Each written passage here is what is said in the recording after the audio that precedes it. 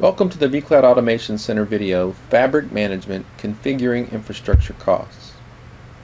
As part of the vCAC fabric configuration process, we're going to explore how to assign costs to infrastructure resources.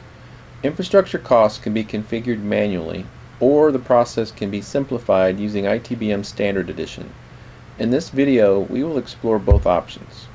vCAC provides cost transparency throughout the product, so users can see the cost of the compute resources and the services they're requesting.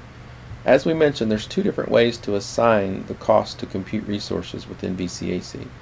Cost profiles can be manually created and manually assigned to each compute resource within vCAC, or costs can be automatically provided through the vCAC integration with ITBM Standard Edition.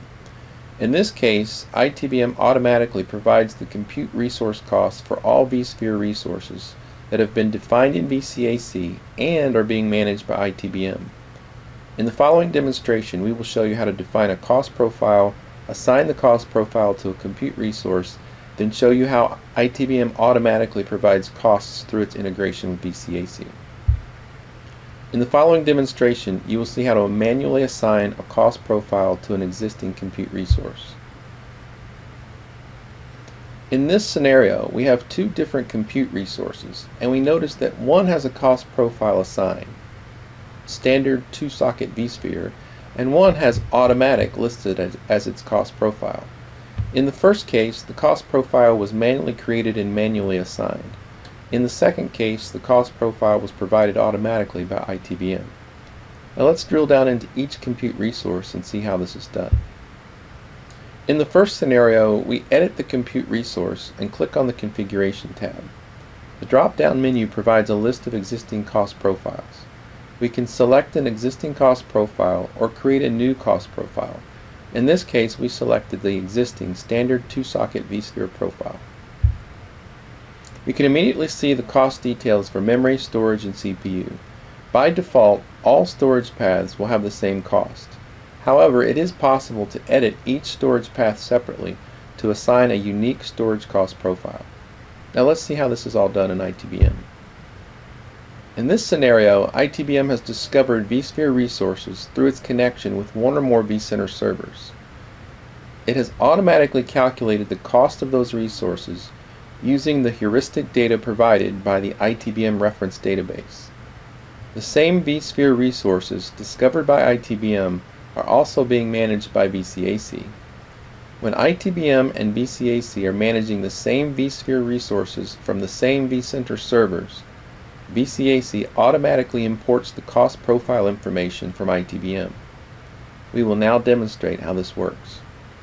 From the Administration Business Management tab, we define which vSphere resources we want ITBM to discover by identifying the vCenter servers that manage those resources.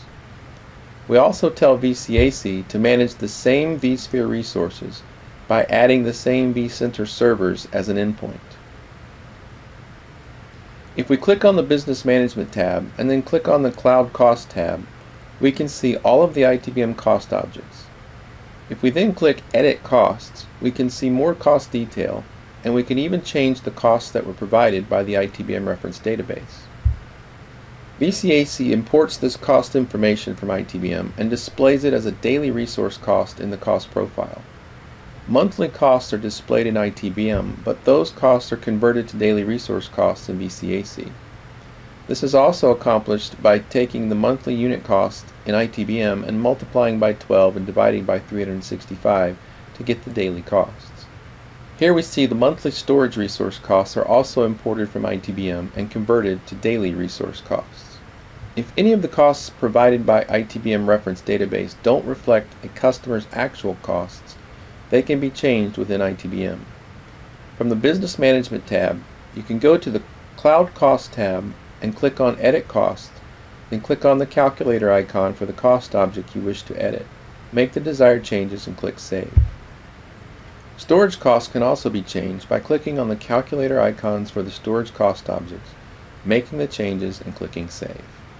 Another option within ITBM is to differentiate between the ITBM cost and the vCAC cost. We can do this from the Administration Business Management Pricing tab. If we want the ITBM cost and the vCAC cost to be the same, we choose Set Default Prices Equal to Costs. If we want the cost within vCAC to be different from the cost in ITBM, we manually set the price for the compute and storage. With either option, it should be noted that vCAC will ultimately use the ITBM price to calculate the vCAC resource cost. Once the ITBM configuration options have been set, the cost information can be updated in vCAC. In the Infrastructure Compute Resources tab, you can update the cost information within vCAC by clicking on the Update Costs icon.